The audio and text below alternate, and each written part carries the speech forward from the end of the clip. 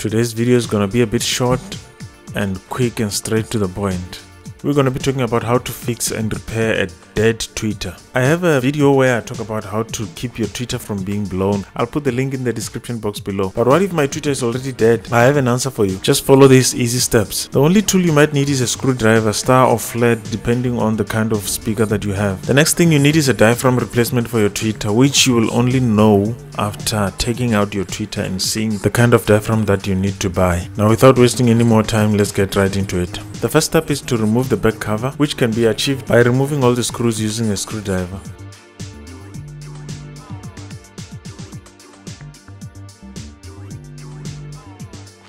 Next, we're going to remove the back cover carefully because there are some wires attached to it and we don't want to cut them.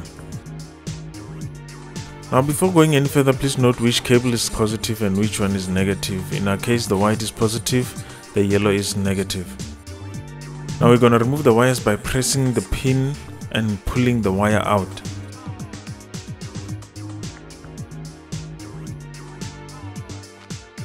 Our next step is to remove the tweeter from its flare by turning it counterclockwise.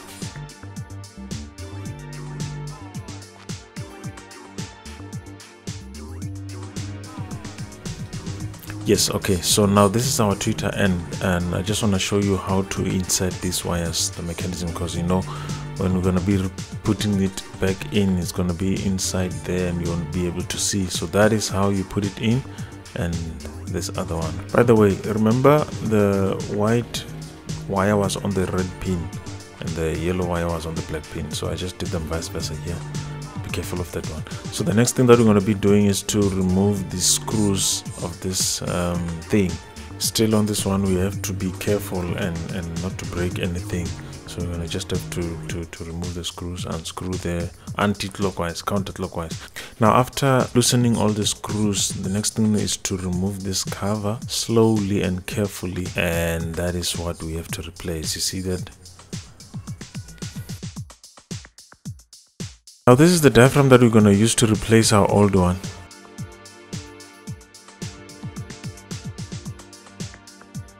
Now you're going to have to put this diaphragm into this magnet and do it slowly and carefully until you feel it falling into place into this ridge.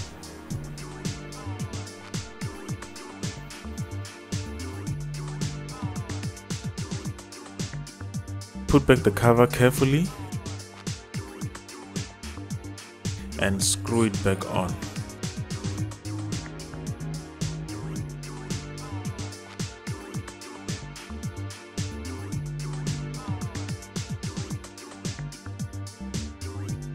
Now the next step is to put this tweeter into the flare. You turn it clockwise after putting it onto that mouth, and that's just about it. You turn it clockwise until it's tight enough.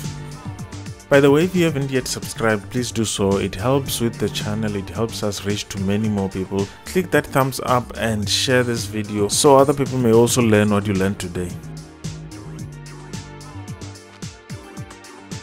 From here, the next step is to put back the cables where they were, the white to the red, the yellow to the black, and then remember how I showed you. Now you're going to just press the button, slide in the wire. Press the button, slide in the wire, and then that's just about it. You're done.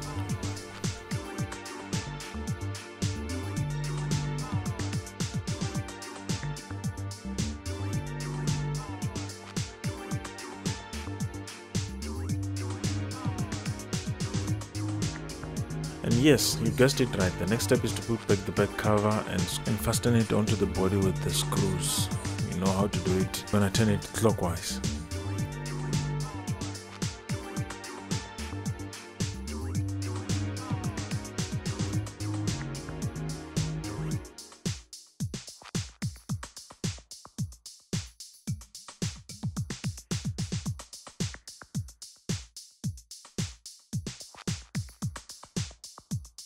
Yeah, and pretty much that's all to it. After here, you just need to plug it in and go ahead and play your sound. Beautiful. Yeah, one more time, I'm gonna ask you to subscribe to my channel for more videos and click that notification bell, like the video, comment and share. Thank you very much.